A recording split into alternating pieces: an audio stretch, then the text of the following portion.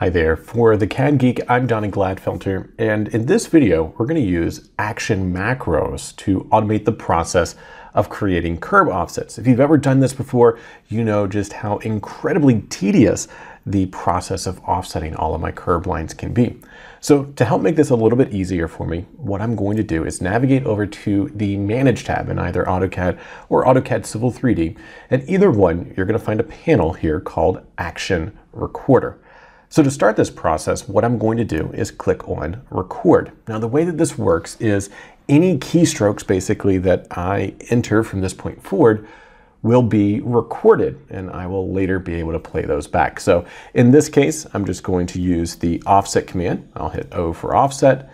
And as we know with the offset command, it's going to ask for a distance. So I'm going to start out with 1.5 feet, so 1.5, and hit Enter. Now it's going to ask me for the object I'd like to offset. I'm going to pick this line. I'm going to pick to the inside right here.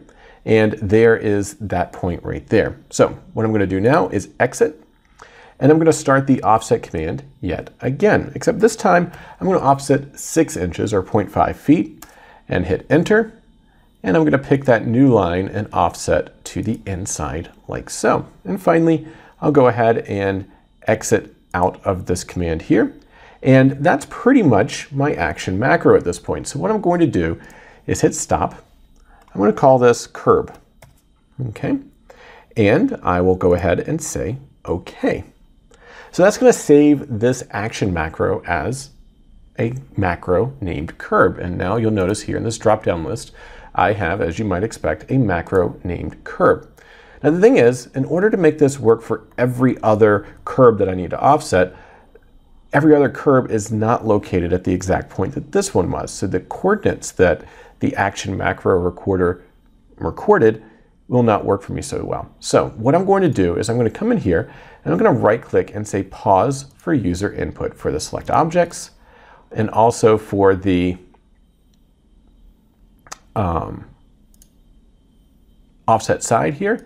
And I'm going to do the same for the second offset here as well. So I'm just going to use the pause for user offset here. Now, the way that this works is that now I'd like to offset this curb line. So what I'm going to do is just hit play, and it's going to ask me to pick the curb, and I'll pick to the inside, and I'll pick a second time and pick to the inside, and that action macro has been completed. And as you can see there, I have created the curb offset.